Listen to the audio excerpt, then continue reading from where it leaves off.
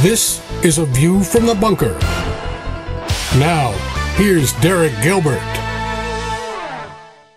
Sacred geography. Why do some locations appear to be more supernatural than others? Straight ahead on A View from the Bunker.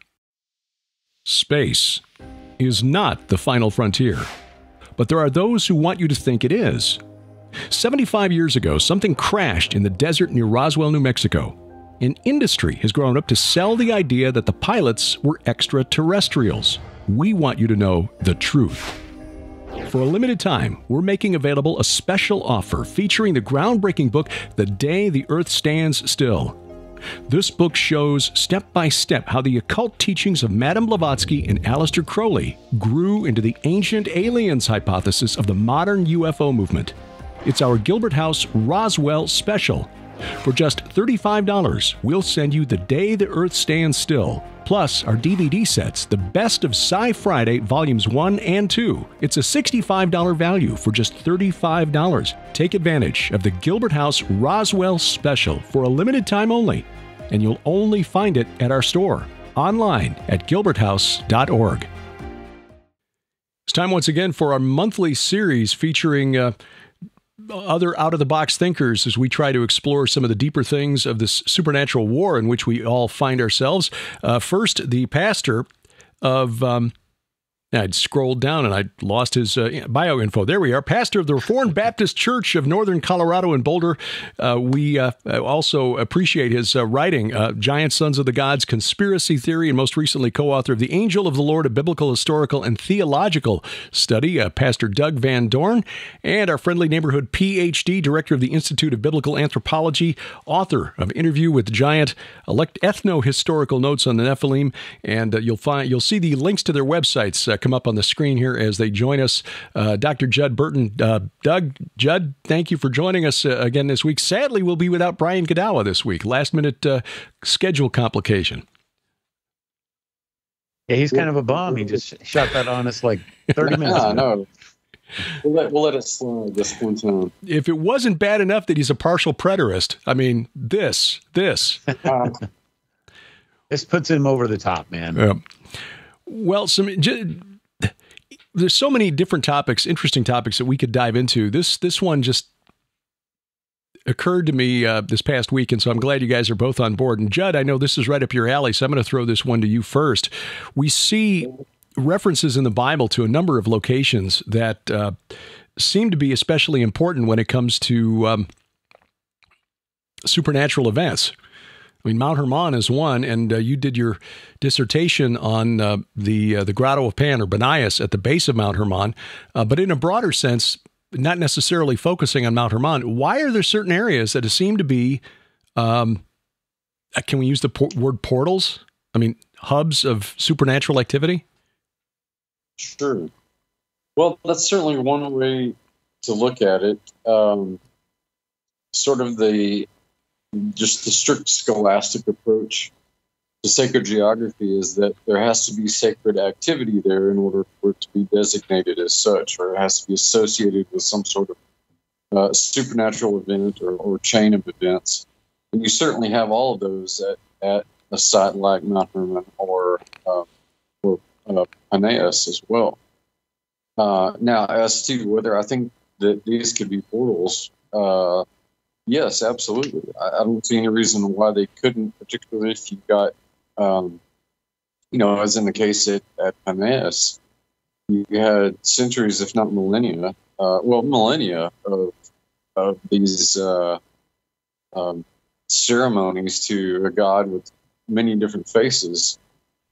So it's hard to figure out if it's a chicken or the egg sort of question.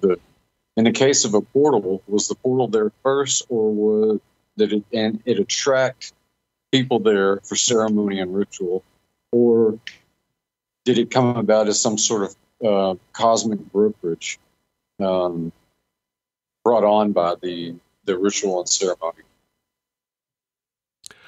Doug, one of the spots that we find really interesting, we're looking forward to getting back there, and I know you've been back, and you wrote about it first, so credit where it's due, and that's the Serpent Mound of Bashan. We've done a program on that here on this show, but that seems to have had some special significance, even though it's not biblical. But certainly with all of the, I think the Israel Antiquities Authorities documented something like 140 megalithic tombs on the back of this 3/4 mile long serpent-shaped ridge, just a quarter of a mile from Gilgal Rephaim, which itself is a significant location. And you can't leave out that it's, 20 miles from Mount Hermon? You can plainly see it on the northern horizon when you're there. What are your thoughts on this? So why are certain geographic locations the focus of ritual activity? So I think I told you guys that I wanted to brush up on my David Flynn for this discussion, and he's been gone from us now for almost, I think, a decade, maybe even a little longer than that, and.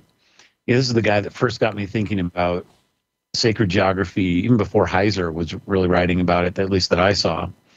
And he has some really interesting takes on just kind of the way that he believes. And I think that the esoterica, kind of occult, mystical religions, and, as a Christian, he would say certainly the Bible as well, how God really made this world, having the heavens mirror the earth, having going to the divine council worldview for a moment, that God would divide these sons of gods up and give them portions of land, and like who gets what and how is that decided, and where do they go, and There's some really interesting stuff that I think we could maybe explore with this, with relation to the stars, the gods that might be behind those stars, why they're in certain places, why the worship of one god might predominate in one place over another place. And then, of course, that could all come back pretty easily to Mount Hermon and the watchers coming down on very interesting latitudes and longitudes. Mm-hmm. That are, somehow in this marriage of the heaven and the earth, they're wed together. And the ancient peoples knew this, and they knew that there was significant spiritual activity that was associated with it. Perhaps they thought they could control it. Certainly the worship of those gods in those places becomes very important to them. Where they're putting their megaliths and their structures is completely related to this kind of stuff. So I don't know. I think there's something going on with how God made this universe and how He made the earth and the sky to mirror one another. That I just think that we haven't thought about this for so long, and in some ways, it's kind of been turned into something that you shouldn't even think about or talk about. But it's not something that has to lead you in some kind of a Gnostic or evil direction. It's if this is the way God really made the earth, then we could expect that the Bible would represent this, and it would talk about it in a way that is biblical and godly and right, and I think it would behoove us to think well about that. Yeah, there's a lot of, David Flynn deserves credit more than he gets, and partly he's been gone for a while, but back in the day, his book Temple at the Center of Time, which I tried getting my head around when it came out back in 2008, and I guess I wasn't ready for it then. I'm just now digging into it and just already seeing things just in the skimming that I did this evening. Interesting. Yeah. But his article, and Sharon and I interviewed him a few times back in our old PID radio broadcast, our podcast, and back in 2005, he wrote an article, an occult translation of the Roswell event. Yep. And this was absolutely mind-blowing in terms of the latitude and longitude of what happened at Roswell. And as we're recording this here, 4th of July weekend in 2022, it's the 75th anniversary of the Roswell event.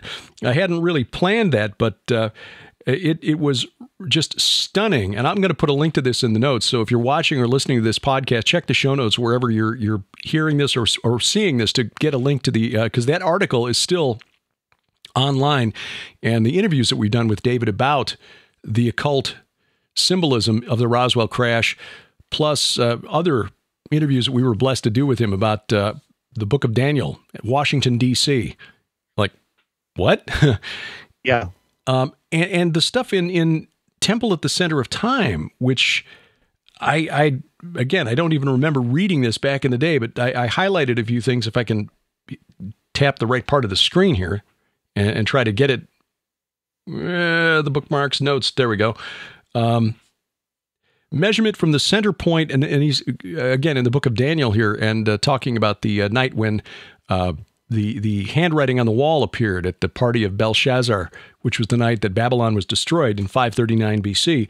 You measure from the point of the temple's foundation in Jerusalem to the palace of, at the political center of Babylon, the palace of Belshazzar. It's 539.86 statute miles, 539.86. Well, it was October of 539 BC when Babylon was destroyed. But then further, he said, okay, and then now look at the prophecies of Ezekiel. And Ezekiel, who was received his revelation at the Kivar Canal, which runs through the city of Nippur, which was where the temple of Enlil, the chief god of Mesopotamia, was located. And this was 587 statute miles from the temple in Jerusalem. Well, the fall of Jerusalem took place in 587 BC. It's like, okay, this is the kind of thing that David was doing, and the connection to the Roswell event is even more stunning. So, again, how do we wrap our heads around this as Christians? I mean, how does this fit into a biblical worldview? So he talks about things like he'll take the Platonic solids. He'll take like a four-sided pyramid, and then he'll take which is the simplest three-dimensional structure that we can have, and then he'll take like an orb, a circle, and put those together and talk about how in one the triangle would represent finite, the circle represents infinite. And they're kind of marrying each other. So in one way, one represents heaven, one represents earth. So it's this coming together of the heaven and earth sort of a thing. And it does it through geometry. It does it through, adding up the angles, doing division, pi, those kinds of things. And you end up getting kind of these weird redundant numbers that just keep reappearing over and over and over. Roswell was 1947, wasn't it? Right. And that's one of those numbers. 2012 was one of those numbers, and he was doing some stuff on what could be taking place in 2012 back in those days. And what you find is that you just keep seeing these redundancies that take place mathematically, they take place geometrically. And then they take place in terms of like the size of the earth, the size of the moon, the distance of the earth to the sun, just all kinds of things that just keep happening over and over and over again. And so when you start applying those things, yeah, go ahead, Jed. Sorry. I was just going to interject that another proportion that you often see is the 1 to 1.6 ratio, the golden mean. Right. That's the proportions for humans. Yeah. You see the number 666 appear regularly, not in a kind of a, how do I say this nicely? Just kind of the way that I grew up. 666 is this devil's number that you can't ever even say out loud or whatever. I have a funny story. I don't know if I've ever told you this, but I go to seminary and they assign our post office boxes. This is Denver Seminary. And I go to the lady and she goes, man, I got some good news and some bad news. She goes, bad news is we really don't have any post office boxes left except one. Or no, that's the good news. And she goes, the bad 6. Oh, good. Interesting that I lost your audio just as you were revealing the number of the post office box. But can we assume it was 6? The post office box is. She goes, the bad news is that the post office box is 666, and she goes, do you want it? And I said, do I want it? That would be the greatest post office box ever for a seminary. And she's like, what? She goes, the last 3 people I offered it to, they didn't want to have it at all. And I said, man, I'm not superstitious about this kind of stuff. So literally everything that I ever wrote for seminary had the number 666 on it. Oh, gosh. Jed, bringing things back to your area of expertise there, or at least your field work there at Banias, we know from Babylonian text from the time of Abraham, the old Babylonian copy of the Epic of Gilgamesh makes reference to that area as the secret dwelling of the Anunnaki. Now, Babylon is not exactly close to Mount Hermon. I mean, especially back in the day when you had to walk, you're talking about a 4-month trip, but yet they knew that there was something about this mountain that was connected to what had formerly been the chief gods of Sumer, but by the time of Abraham, they had sort of been demoted to becoming judges of the netherworld, which is really interesting because then you've got this dual meaning, Hermon, yes, where El has his abode with Asherah and his 70 sons, but also this connection to Bashan and the netherworld. What is the history there? I mean, 2,000 years before Jesus, the Babylonians considered it sacred, but what have archaeologists found? Well, actually, on Hermon, you're going to find a string of sites that actually date all the way back to the Mesolithic and the Neolithic culture. There's a lot of this late Stone Age culture called the Natufians, who actually built Jericho. They built the first settlement at Jericho. So they were all over all over the Levant, from Israel to Turkey. Some prominent sites to this day are the aforementioned Jericho and Tel Carmel in Syria and a myriad others.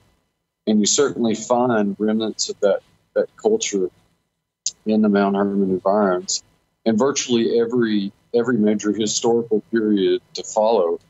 And much of that could be construed as ritual, of ritual significance, some more than others. But suffice to say, it was a place where, even in the Old Testament, we know that the Baals were worshipped on high places on Hermon, sometimes directly linking that Baal to Hermon, as in the case of Baal Hermon. The Baal Gad being worshipped not terribly far from there as well. So just in terms of diagnostic artifacts, you find a lot of stuff that really, really changed the supernatural to the land. And that in and of itself is kind of the direction that I took with Peneus proper in my dissertation. But in general, that entire region. Which, of course, is Bashan, which was the kingdom of Og. And yes. Presumably there was some reason... Presumably, there was a reason that God directed Moses and the Israelites to go there first and take out Og before coming back south to Jericho and crossing the Jordan. Exactly. And that, in and of itself, was not just a physical military move, it was also a supernatural move. But you're right. I mean, basically, the corridor that interestingly enough, that you're going through, let's say you're making a trip from Babylon to the Hermon region, you're going to go through Bashan, and the name Bashan lingered quite long in the historical record. It's sort of hidden in plain sight during the Roman era, when it was Latinized as Britannia, but it's the same region, the same province. There was a tetrarchy there ruled over by one of Herod the Great's sons, Philip. And basically all of those 5 little provinces made up the older kingdom of Bashan. And of course, it's a storied place. It's not just been the purview of biblical scholars. There have been anthropologists and folklorists of all kinds who have studied the oral tradition that preserves a lot of entities and events that are eerily similar, in my opinion, virtually the same as those that are outlined in the ancient record and the biblical record. And it's interesting that we have this link, between, there's been some good work done linking, that region to the Mesopotamian culture in general, not just the Sumerians. But yeah, clearly, within the scope of what they considered sacred, that was sacred geography. Something I stumbled onto a couple of weeks ago, maybe I've shared this with you fellows already, but I don't know if I brought this to the audience. The region north of the Sea of Galilee and north and east, the ancient region of Bashan, was considered, when we talked about this before, was considered really the entrance to the netherworld. And archaeologically speaking, it's just covered with funerary monuments. These megalithic dolmens are just all over that region. There are more of them clustered there than pretty much anywhere on Earth. I mean, you find dolmens all over the planet, but in the Jordan Valley and on the Golan Heights, the ancient region of Bashan, they're so close together that an archaeologist for the Israel Antiquities Authority wrote, you can't use the term dolmen field anymore because you don't know where one ends and the other begins on the Golan. You can plot them out on a map, and if I remember, I'll put up the screenshot here. I used this on a presentation a few years ago showing a location of the dolmen fields, and you see this just big blob of red just to the north of the Sea of Galilee. And there was an ancient Ugaritic myth called the Epic of Akkad, where there's a reference in there, the father looking for his son who's been murdered at the command of the war goddess, says when he finds his son, he will mourn and he will bury him in a tomb for the underworld gods at Kinneret. Well, it's a reference to the Rephaim in the Sea of Galilee. So there was clearly something around the time of the Judges, based on this epic, that connected that region to the netherworld and to these spirits of the deified dead kings of old. But John chapter 1, verse 28, the Gospel of John, he records that John the Baptizer was baptizing, I'll quote the verse, "These things took place in Bethany across the Jordan where John was baptizing." Bethany across the Jordan, or Bethany beyond the Jordan. The King James translates it as Beth Abara. But as far back as 1877, Claude Condor, who was exploring the region for the Palestine Exploration Fund, along with Charles Warren and others, suggested that the Greek Bethania, or Bethania, that was translated as Bethany into English, was Judd, the Roman name that you mentioned, Betania. Yep. Betania. And when you look then at where Jesus calls his first disciples, beginning at verse 35 of John chapter 1, standing with two of his disciples, and Jesus walks by, behold, the Lamb of God, and Jesus turns and saw them following, and so they follow him. The next day he goes to the Galilee. He found Philip and said to him, "Follow me." Now Philip was from Bethsaida, the city of Andrew and Peter. So you got three guys there from Bethsaida, which is located just north of the Sea of Galilee. In other words, in Betania, Bashan. And I stumbled onto, in researching Gilgal Rephaim, that big megalithic monument on the Golan Heights, there's another one that's about 1/3 the size, but it's the same, concentric rings around a central tumulus covering a dolmen overlooking the Jordan rivers called Kerbet Betehah. And it's half a mile from Bethsaida. It's just right off of the north end of the sea, as I recall, isn't it? That's correct. And then when you go to Matthew chapter 4, this is what blew my mind. Right. Matthew records the calling of his first disciples. Beginning at verse 12 of Matthew 4, when he heard that John had been arrested, he, Jesus, withdrew into Galilee. And leaving Nazareth, he went and lived in Capernaum by the sea, which is right on the shore of the Sea of Galilee, right near where the Jordan River empties into the sea. Lived in Capernaum by the sea in the territory of Zebulun and Naphtali, so that what was spoken by the prophet Isaiah might be fulfilled. The land of Zebulun and Naphtali, the way of the sea beyond the Jordan, Galilee of the Gentiles, the people dwelling in darkness have seen a great light. And for those dwelling in the region and shadow of death, on them a light has dawned. So Matthew saw Jesus relocating to the north shore of the Sea of Galilee, in this region that's to this day filled with dolmens. not to mention that big megalithic structure right there, was a fulfillment for those dwelling in the region and shadow of death. On them a light has dawned. So I'd always taken that verse as being sort of metaphorical. Oh yeah, Jesus, he overcame sin and death. Matthew connects this to the geographic location where he called his first disciples. Right. So is this biblical validation that there was such a thing as these areas that were connected to bad supernatural activity?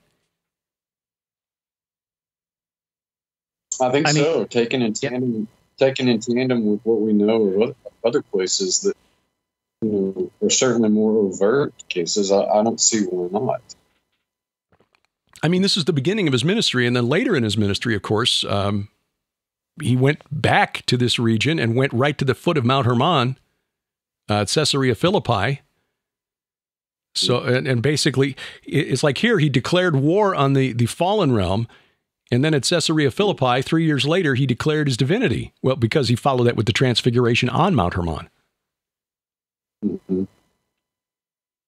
So yeah, there's all kinds of weird things that are going on here. And to me, in one way, I feel like this is the climax of our discussion, because this is really the beginning of Psalm 2 and Psalm 82 and the promises to the Messiah starting to come true. I think for people maybe to get a little bit more background, it might be helpful to just kind of return for a minute to something that I know a lot of my people were not familiar with in our church. And when I talked about it with them, they were just kind of blown away. And this is the idea that, going back again to the Deuteronomy 32 stuff, that God would give the sons of God certain territory, they would allot to them certain places. Okay, Plato actually talks about this and says that Hephaestus and Athena were given to Greece and Poseidon was given to Atlantis. He talks about that in that section of the Critias. But and this kind of goes back to some of the Flynn stuff. It's really uncanny and bizarre and strange how the ancient peoples would label geographic features according to where they had fixed the longitude of the heavens. So, for example, they traditionally fixed the prime meridian on the dog star, and right above the dog star, you have the twins. I forget what they're called in the zodiac. Gemini. Yeah, the Gemini. Gemini. Right? And the Gemini are right over Europe. Okay, at the foot of Europe, you have they're standing in the sky. They're standing on the Milky Way. But if you go down into Europe, that becomes the boot, which is Italy. And then the whole myth of Rome coming out of these Romulus and Remus, these twins, is completely related to the Gemini myth. You go down a little farther south into the northwestern part of Africa, and you have the Atlas Mountains. And this is where Plato and Homer, they fixed the idea that Atlas was holding up the earth, the god Atlas, with these he's holding the pillars between heaven and earth at this point. Mm-hmm. You go over farther to the east and you've got the Taurus Mountains, and just so happens that if you go up to the sky above that, you have Taurus predominating over the sky there. You go down to South America, to the city of Cusco, and you see that these crazy megalithic walls and stuff. When you go up to and you get a bird's eye view of it, you see that they're actually making the form of a giant puma. And since they didn't have lions in South America, the closest they would have is a puma.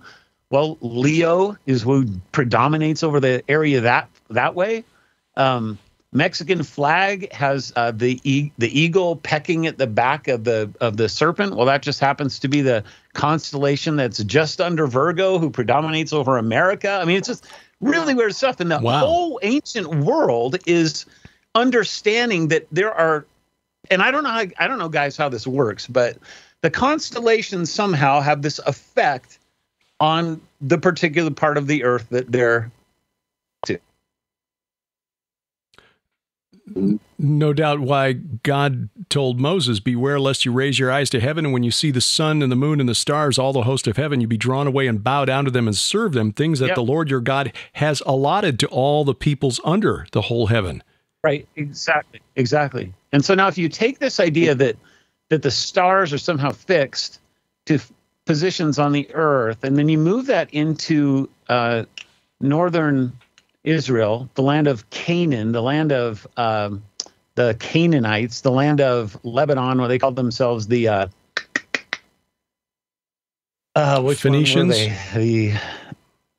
The Phoenicians. Not the Phoenicians. Sidonians. What they called themselves. That's the Sidonians. The Sidonians. That's right. So the dog star, the idea of the dog there. There's all this kind of sky language that's going on there. And then you marry this to somehow Mount Hermon being this perfect latitude and longitude place where the watchers would choose to break between heaven and earth. And then you have what Judd's talked so much about this being also a gate down to the underworld. So you've got like portals that are going between the three realms on this very spot. Yeah. And you've got all weird heaven and earth imagery meeting together. And then these verses that you brought up, Derek, I mean, they're just hit spot on. That to me, what's going on is that God had given these nations over to these supernatural entities and put them in darkness. And that's the language of Matthew 4 there, that the light is going to shine in this darkness. And that he just so happens to choose this geographical place. It's not down in Jerusalem, it's up there in the land of Bashan. It's up there in the land of, all the way goes up. It really goes up to Sidon and Tyre. I mean, for whatever reason, he's beginning this ministry to the Gentiles, and he's beginning his reclamation program, not at the end of his ministry, but at the very beginning of his ministry. And like you said, then he goes back at the end of the transfiguration, and he says, "Here I am, come and get me." Mm-hmm. Yeah, it's all this stuff is it's just very significant to understand that there's much more going on here than just kind of a random picking. Well, he just happened to be born there, so I guess we'll start here or something like that. Yeah, Nazareth is not exactly right next to the Sea of Galilee. He had to make a conscious choice to go from there up to Capernaum. If you look at a map, especially when you're walking, and I don't think it's been drilled into us enough that the trip to Caesarea Philippi was a conscious decision too, because he had just come from Sidon, where he healed the Syrophoenician woman's daughter, and he went back to the region of the Sea of Galilee. Now, there's a road, the Via Maris, that, well, it's further south, but there's a road that runs from Tyre to Damascus that runs right past Dan and Caesarea Philippi. And he could have just gone there. It's like, well, we're in the neighborhood. Let's just stop by here and do this thing. But instead, he went to the Sea of Galilee, which is 30 miles south. Now, I remember from my Boy Scout days, we didn't hike 30 miles in a day very often. I doubt that he and the disciples did either. It was a couple days travel down, and then he did a bunch of stuff, and then he went back specifically for the question, who do you say that I am? So again, this wasn't something, as long as we're here, let's just stop over here at the, the pagan tourist trap and, put him on notice. He made a special trip there. And I've never heard anyone in church talk about this. It wasn't until Judd, until I heard you on the Dr. Future podcast talking about Caesarea Philippi. I was like, what? Yeah. You mentioned, I suspect that Jesus' familiarity with the entire Galilee region had a lot to do with family profession. He would have worked with his dad on a number of projects. More than likely, the palace built at Sepphoris for Herod Antipas was probably amongst them. So, he was in his home territory. And it's like I used to tell my students, never underestimate the ambulatory nature of ancient peoples just because they don't have mopeds and electric cars. Well, yeah, things moved a lot farther than we expect, but still, you had to be pretty determined, because It's not like you could plan to stop at a 7-Eleven or a Wawa or whatever on the way to grab a bottle of water and a snack bar. You had to plan when you were going to travel for a few days. Yeah. Do we have enough bread? Do we have enough water with us? Okay, everybody's sandals in good working order. All right, let's go. So it was a deliberate. There was a specific purpose in mind, and that's what's been lost in the modern world, because we just sort of take for granted just-in-time delivery. They didn't have that back then. Right. I guess that brings to mind another question, then. Why Sinai? Papers. Sorry about that. Not a broadcast until somebody's alarm is going off. Yeah. No idea what that was. I think that was my Logos. Yes, that's the happy sound of Logos opening. Why Mount Sinai? That the Har Elohim, this mountain of the gods in the south. Why didn't God just send Moses and the Israelites right to Mount Hermon right from the start? I mean, they were right there. They just defeated the army of Og.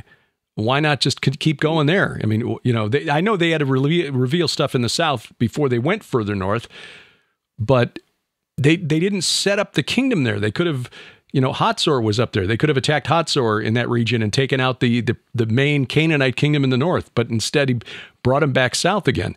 But again, this is after God revealed himself and his name to Moses at Sinai. So, what's there? Well, why was Babel something that God had to put a stop to over in, Sumer? Again, I don't have answers to these questions. They are fascinating. It's really interesting to speculate, what was going on in these locations that required God's personal intervention, or that he directed his faithful followers to, attend to them.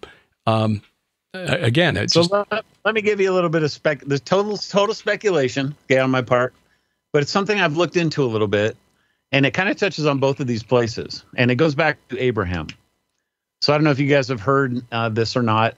This comes from a study that I did on Islam a few years back, and I was reading a book from a fellow who wrote a book called Monotheism, and his basic thesis is that Allah was basically the moon god that was taken out of a pantheon and then exalted to the place of the Most High. Okay, so the moon god's name was Sin, S-I-N is how we usually pronounce it. And so the root of that, we find it in like the wilderness of Sin, right, or in Mount Sinai.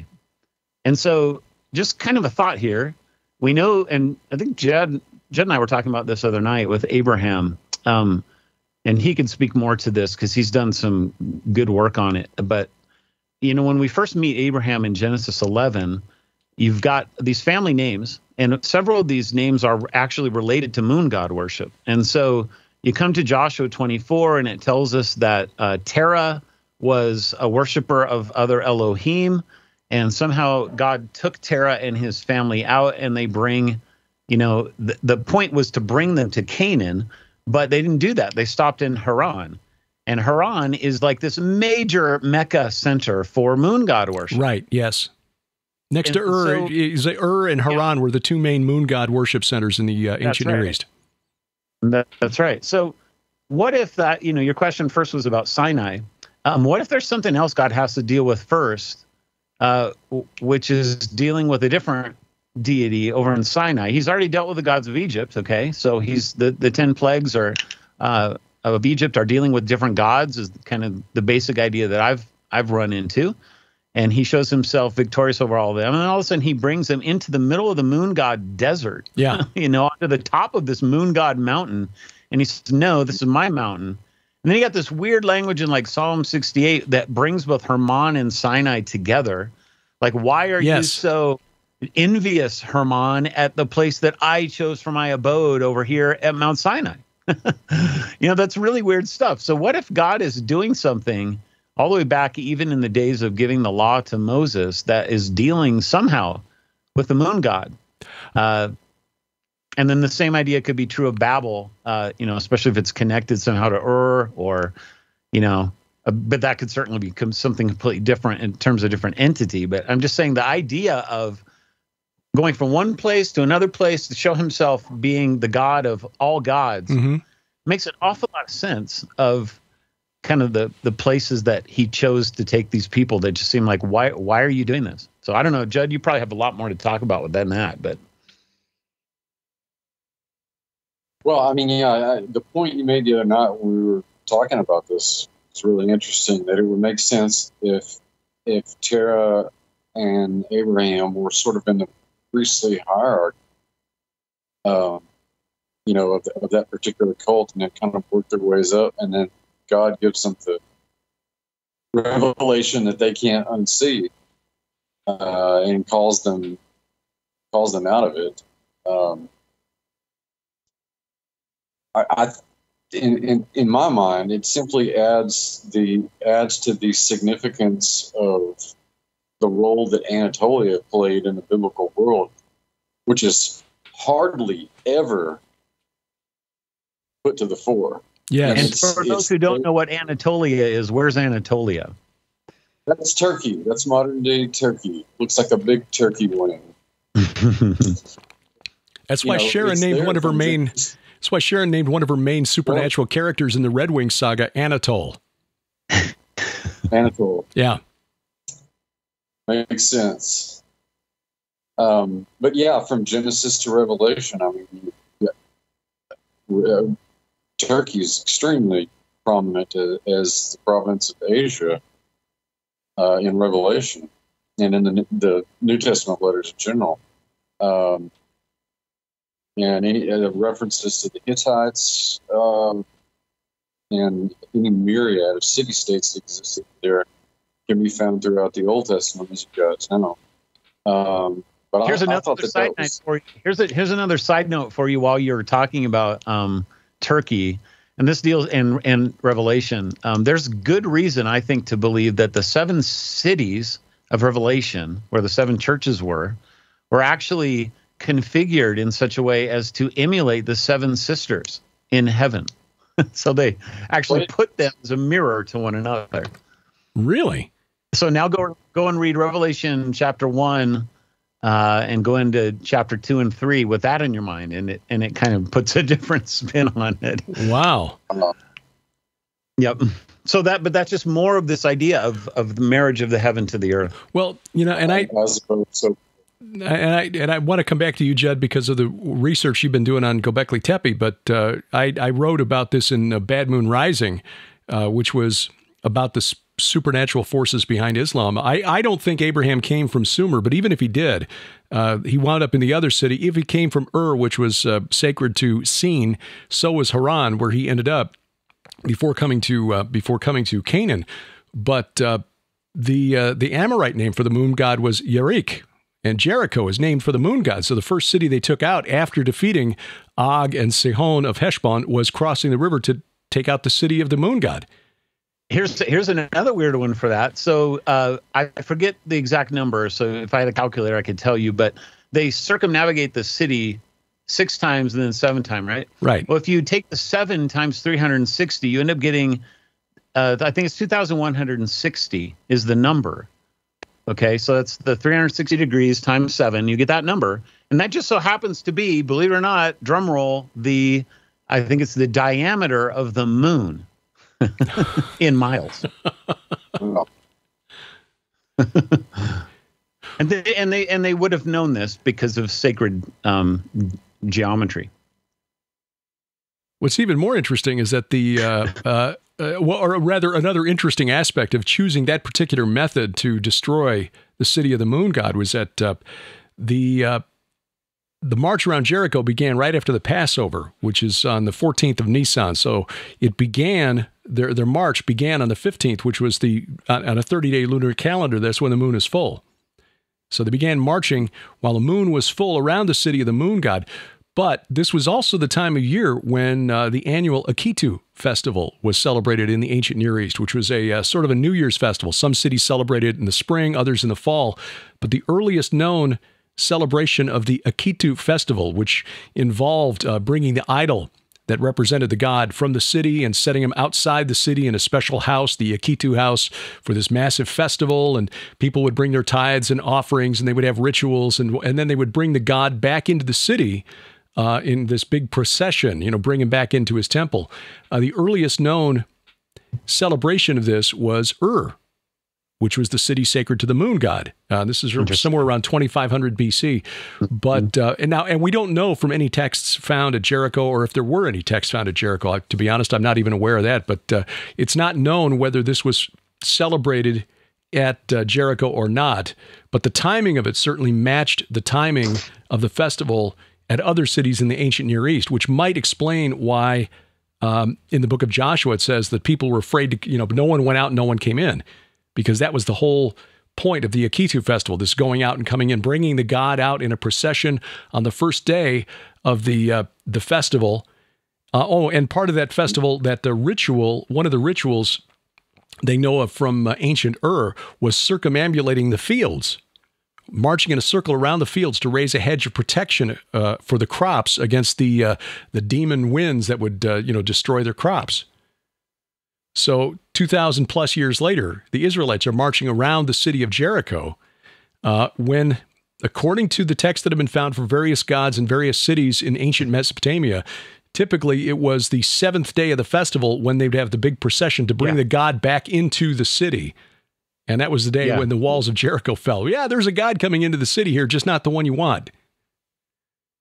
Yeah, and like I said, that's all numbers that's related to the moon. In fact, you see this in Mecca today around the Kaaba, where Muslims are going around the Kaaba over and over and over, emulating the revolution of the planets around the central place of worship. So. And again, like we were talking earlier, Allah, if he's a moon god, it's all related. So. Right. Sir Charles Warren, who I mentioned earlier, who was one of these explorers in the 1860s and 70s, sent by the Palestine Exploration Fund. And this was partly for the archaeology, but partly because the PEF was also reporting through the Foreign Office in London, because the Ottoman Empire was collapsing, and so the Brits and the French and the Germans wanted to see which pieces of the Middle East they could get. Sir Charles Warren... Voila. Yeah. Mandate. So, yeah, exactly. Climbed Mount Hermon in September of 1869, and he found that stone in the summit, in the temple on the summit of Mount Hermon. But leading up to the summit itself, which was scooped out like a big bowl for libations, drink offerings, there was a low stone wall that he said was much older than that temple, that forced you to approach the summit with the summit on your left. In other words, you had to approach the summit in a counterclockwise fashion. So Warren in 1869 said, we're told by the, what do they call them, the Mohammedans, or the Musselmen, I forget which term he used, the archaic form for Muslim, that they believed that there are sacred stones from a number of mountains in the Kaaba, including the Mount of Olives, Mount Ararat, Mount Carmel, Jebel al-Nur, which was where Muhammad reportedly got his visitation, the Temple Mount in Jerusalem, and Mount Hermon. And so Warren wondered, is it possible that the what they call the tawaf, the circling of the Kaaba, actually began as a ritual on Mount Hermon? That's really interesting. yeah, isn't it though? Now here's something else. There's a Canadian historian by the name of Dan Gibson who has produced a documentary based on a book that he's written called The Sacred City. And he argues that Mecca of Muhammad, so Muhammad, who lived in the 7th century and created this religion that now has 1.6 billion adherents around the world, was actually not in Arabia, but was at Petra. And he shows that based on the Qibla, which is the direction of prayer in the oldest existing mosques, which date back to the 7th century, including one in Canton, China, which blows my mind, that the Qibla, which is supposed to point toward Mecca, points to within a 2-degree average deviation of plus or minus 2 degrees, which is astonishing because they didn't have compasses back then. So they were doing this by dead reckoning from the stars. The Qibla points to Petra. I mean, it's known from the Quran that Muhammad changed the direction of prayer at some point, I think 10 or 12 years into his faith, because he got angry at the Jews who were laughing at Muhammad. He didn't even know the direction to pray until we told him. He said, okay, fine. So he turned his back on Jerusalem, and it was assumed that he changed the direction to Mecca. But the earliest existing mosques, the oldest existing mosques, argue against that because they don't point anywhere near Mecca. They point to Petra, which we know was a pagan tourist destination, a pagan, that's not tourist, that's the word I'm looking for, pilgrim. But people would make pilgrimage to Petra. There are over 500 idols that have been found carved into the walls of Petra. So it was as much a pagan destination as Caesarea Philippi was. Is it possible that there's something spiritual and supernatural about Petra as well? Sharon and I are operating under a working theory that we have to research before we're prepared to defend this theory. We think Sinai is there. Oh, wow. I mean, I know that there's that mountain in Arabia, the Jebel al-Lawz, that has that split rock on the top. Right. But consider when you're trying to water 2 million people plus their flocks and herds. If you've ever seen Petra or been to Petra and you've gone through the Seek, which is that chasm that you have to go through to get down to the Treasury building, the mountain literally split in half to make that opening. And until the Nabateans in the 2nd century BC diverted the wadi that ran right through their town, it would basically flood the city. But even to this day, when it rains real hard in Jordan, you can get floodwaters coming out of the Seek that are dangerous enough that tourists are running for their lives to get away from it. So just imagine if that was the rock that Moses struck with his staff, and boom, the locals still call that wadi Wadi Musa, or the Wadi of Moses. Wadi al-Musa, that's right. Yeah, I was about to say, there's still a lot of local lore that supports that. The association with Moses, the staff that he used to do that with, and water in general are common motifs and stories associated with that place. That's really interesting. I never considered that. There was a German archaeologist who tried to make that case back in 1922, about 100 years ago, and I've not found a copy of his book. I'd like to read his research, but it's believed that Aaron, that Mount Hor, where Aaron is buried, is located right there. You can see it as you're driving into Petra. It's a tough climb to get to it, but there's still a shrine up there for Aaron. So now, I don't remember this from the movie, but when Indiana Jones goes to Petra, and it's not really Petra in the movie, but isn't that like the whole canyon area there? Doesn't it look like a crescent moon in the movie? In the movie it does, yeah. In the movie, yeah. I don't know. It was called that movie, The Canyon of the Crescent Moon. Huh. That's right. The Canyon of the Crescent Moon. Yeah. I have not looked at that, but it is really interesting. And there's a temple for the chief god of the Nabateans down the end of the colonnaded street. When the Romans got in there, and maybe the Nabateans put up the colonnades. They were big fans of Greek architecture. The temple of their chief god had a big cube in the front, in the forecourt of the temple. And in fact, some of the funerary monuments, when you're walking before you get to the Seek, between the main entrance and the Seek, they've got these big funerary monuments that are big cubes that they call jinn blocks. Now, the Nabateans didn't call them that because the word jinn was not part of Arabic in the 2nd century BC or whatever. But it appears that their chief god, Dushara, was worshipped in the form of a cube.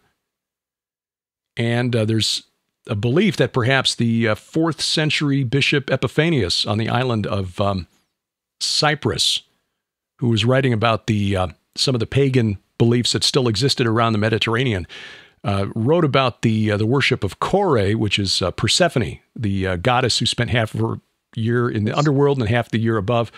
And there was a ritual at Alexandria where they would bring the idol representing Kore out, and they would walk in a circle around the sacred place before returning her down below. And he said, in a similar way, the Nabateans worship their god born of a virgin. But it appears he confused the Arabic word for virgin, which is ka'iba, and the word for cube, which is ka'aba. So anyway, this fellow, Dan Gibson, viewers, if you're interested in checking this out, I think the documentary is still available on Amazon Prime, The Sacred City. He really does a good job, I think. He's sympathetic. It's not like he wants to tell Muslims, rather, that they're doing the wrong thing. He just wants them to know their actual history.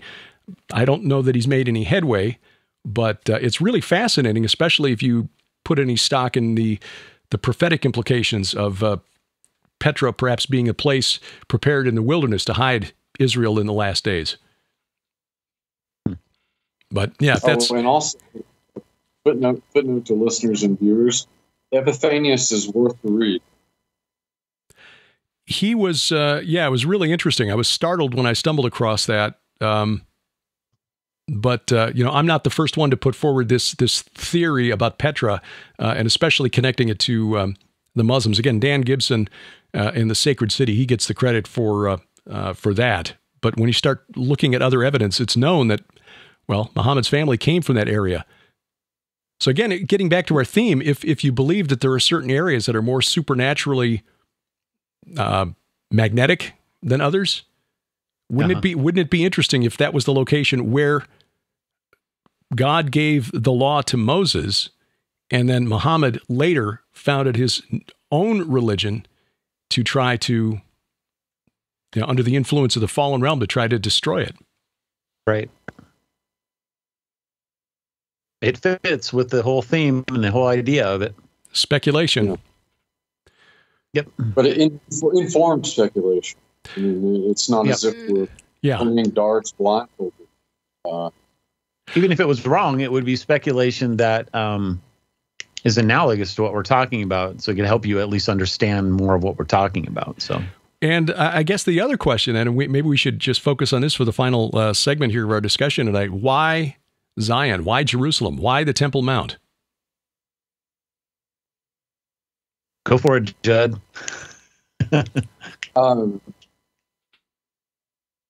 Well, when you consider that Jerusalem has a number of layers of occupation, I suspect that has a lot to do with it, considering that, you had Jebusites and Canaanites. Virtually every ethnicity in the Levant had a presence there at some point in time. And they worship their gods there too. So I suspect it was such a concentrated spot that this was sort of like planting the flag right in the middle. Now, there's some other people who claim that Eden was located in the vicinity, or actually on the mountain. But clearly there was sacred geography at work here, because that's where this is the place where the temple was chosen, and really the political center of the kingdom of Israel and then Judah. There were several places where the tabernacle was located prior to the temple's construction in Jerusalem. Obviously, it was with Moses and the Israelites at Sinai when they crossed the river. It was at Shechem for quite some time, and there's a really interesting history around Shechem as well. And the reason that Joshua put his altar there in the story of Gideon's son, Abimelech, who rebelled against Gideon, and then the rebellion of the people who helped him rebel. There's a mention of a company of people coming down from the diviner's oak, which is probably the oak of Moreh, which is on a hill just to the northeast of the city of Nablus today, and across the valley from the location of Joshua's altar. And then that moved to Shiloh. The tabernacle moved to Shiloh. And interestingly, the Samaritans think that they preserve the legitimate law of Moses, and that Eli, the priest who raised Samuel, illegitimately and illegally took the tabernacle and ran and set it up at Shiloh as an alternate religion. So the Samaritans think they've got the law, the Jews have it wrong, and Christians are just right out, which is why we've got that mention in the Gospels of Jesus and the woman at the well. So you Jews worship on your mountain, our fathers we worship here, is they think their mountain is the sacred mountain, Mount Gerizim. So, and then you got Shiloh, where the tabernacle stood for 360 some years before everything moved to Jerusalem. So again, it's just kind of a puzzle. Why this move? But the scriptures are pretty clear that Zion is where God says his name will dwell forever. I mean, I think we know that we have to go back to at least the days of Abraham, because this is where the foreshadowing of the crucifixion takes place with Isaac on Mount Moriah. Right. I mean, it's right there, the very same place. So, I mean, that doesn't really answer the question, because that just begs the question of why would God want him to go there? But at least we can see that this goes all the way back to early Genesis. Yeah, I think we've lost Doug is frozen again, which he warned us about at the beginning of the discussion tonight. Oh, now you're back. Yep. I go out for about 10 seconds, like every 10 minutes. I don't know what's going on. It's the deep state. The deep state. Or perhaps the deeper state, the principalities and powers. Well, we've, let's see, let me check the time here on this. We've been talking for nearly an hour. Wow, this has gone by very, very quickly. And I don't know that we've answered anything other than to just agree, I think, that there are certain areas in this world that are more significant spiritually and always have been. And certainly I would suggest that the political tension, which is a nice way of saying the occasional violence around the Temple Mount, suggests that there's more to it than just a political fight over who gets to control that 35-acre piece of ground. Mm-hmm. Clearly. Yeah, I mean, the sacred geometry, the sacred space, whatever you want to talk about, it doesn't go away. But I would say that the thing I would want to leave people with is just the promises of Messiah, that if all these different areas of the globe have these special places that people always recognize, they put their sacred structures on them.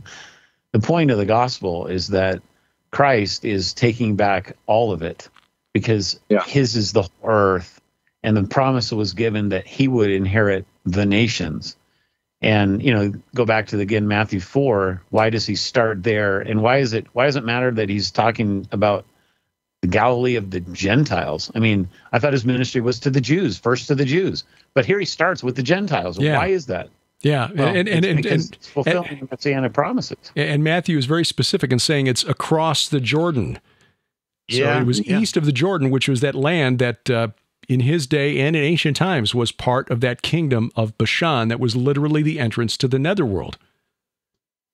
I mean, if he was Elisha and Naaman, you would think that he would have done it on the other side, right? He would have done it in the land of Canaan, in the land of Israel, but he doesn't do it. He goes outside of that, to the area of the unclean and the dead and all these kinds of things, for to be in his priestly ministry of cleansing the earth. And it's a really beautiful picture. Yeah. Well, once again, scripture more literal than most of us were taught coming up. So it's just why this is so fascinating, and why I appreciate having you guys as friends able to just share these ideas and thoughts, and pray that these are a blessing to people who see and hear these programs. Pastor Doug Van Dorn, he is a pastor of the Reformed Baptist Church, Northern Colorado, in Boulder, Colorado. His website is douglasvandorn.com. And Dr. Judd Burton, director of the Institute of Biblical Anthropology, online tioba.org and burtonbeyond.com. Gentlemen, thank you. We'll have Brian back with us next time, God willing, and we look forward to doing this again. Always fun. Again, check the show notes for the links to Judd and Doug's websites. We'll even include a link to to Brian Godawa's website, even though he is sadly not with us this month. But we will be back again in the month of August with another conversation. We're going to kick around some ideas and hopefully, again, get into some speculative theology, but always trying to bring it back around to the Bible. Thank you for taking the time to listen to this podcast, following us on social media. You can find us on Twitter at View From Bunker, my personal Twitter account at Derek Gilbert. Facebook, we got a page there, View From the Bunker. And on Truth Social, Gab Me, We Get Her Parlor at Derek P. Gilbert. And of course, our YouTube channel. If you're watching this on video, you can subscribe to the YouTube channel, youtube.com/GilbertHouse. But better yet, get our free mobile app. That way you bypass the gatekeepers of social media. If we should happen to, say something that they don't like, as we have had a few of these videos yanked by YouTube. We've got a strike against us for one interview so far this year, but you can avoid that. You make sure you don't miss a show by getting the Gilbert House app. You'll find it at gilberthouse.org/app, gilberthouse.org/app. You can also add us to Roku or Apple TV, the link there as well. And we're going to go back and start adding some of the audio archives from A View From the Bunker to the apps so that all of those archives are available that way as well. Because first, 7 years of the program, this was audio only. We've got literally hundreds of interviews in audio form. You can find them at the website, of course, VFTB.net, also at our Spreaker page, but we're going to put those over on the mobile app and the Roku channel as well, because a lot of good content. And that's not, me bragging about myself. It's just I've been blessed to have talked to a lot of really interesting and really intelligent people since we began this program back in 2009. A couple of quick notes. We mentioned Turkey, Anatolia in the program. The tour that we had planned for Turkey this fall, we've decided to push off to 2023. For a couple of reasons. The economy, not great right now, but mostly because of the political situation in Eastern Europe. Russia and Lithuania, Russia and NATO getting fussy with each other. And if things should happen to break out between now and September, Turkey's a NATO member. And they might be drawn into something that we don't want to be anywhere near. So we're going to push this back to 2023 and pray that cooler heads prevail between now and then. Also working on getting a couple of special guests to join us, in addition to Doug Hershey, author of Israel Rising and Jerusalem Rising, the founder of Ezra Adventures, working with him to reschedule the dates for October of 2023. We'll get those dates specifically nailed down by January. We will, however, be in Israel, March 19th through 30th of 2023. Find out more online. We got a new tour page at our Gilbert House app, or Gilbert House website, rather, gilberthouse.org/travel. gilberthouse.org/travel. Information about our Israel tour coming up in March. Rabbi Zev Porat joining us from Tel Aviv and seeing many of these sites, including Gilgal Rephaim, the Serpent Mound of Bashan, and, of course, the places you want to see, like Nazareth, the Sea of Galilee, the Jordan River, Jerusalem, Mount of Olives, the Temple Mount. We will visit as many of these battle sites as we can. Mount Nebo, called in the Bible the Mountain of the Avarim, Mountain of the Travelers. What does that mean? And why is it prophetically significant? This will be like a rolling conference through the Holy Land, and we've got information online, gilberthouse.org/travel, with links there to the place where you can reserve your spot. Don't miss the Go Therefore conference. That's coming up in just a couple of weeks now. That is the last weekend in July, the 29th through the 31st, Friday and Saturday. I believe that's the 29th and 30th. Let me check those dates. Where's my calendar? There we go. Yes, 29th and 30th will be the presentations. And you can join us yet. This will be at the Harvest Revival Center in Brookville, Ohio. That's just outside Dayton. Find out more online at gothereforeconference.com. Gothereforeconference.com. Great speakers. What a great lineup.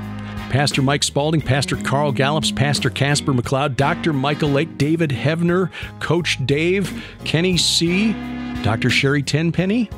Quite a diverse gathering. Don't miss this. Tom Dunn talking about the spiritual warfare, where the rubber meets the road in spiritual warfare. Pastor Neil Peterson of Harvest Revival Center hosting. And again, go thereforeconference.com. Yes, streaming video is available if you can't travel. Do take advantage of this one. This is quite a gathering, and we're looking forward to getting together with all of our friends there. Mid-September, a conference in Live Oak, California, near Yuba City, the Dark Secrets Bright Hopes Conference. I'll be speaking alongside L.A. Marzulli and Timothy Alberino. And get you details on where to sign up for that as soon as that information is available. Again, thanks for listening or watching wherever you're doing it. YouTube, Apple Podcasts, Google Podcasts, Amazon Music, iHeartRadio, Spotify, Spreaker, Stitcher, wherever else you find us, which is wherever fine podcasts are sold. Our announcer is DC Good. And A View from the Bunker is a production of Gilbert House Ministries, released under Creative Commons Attribution Non-Commercial No Derivatives 4.0 International License. We wrestle not against flesh and blood. I'm Derek Gilbert, and this is A View from the Bunker.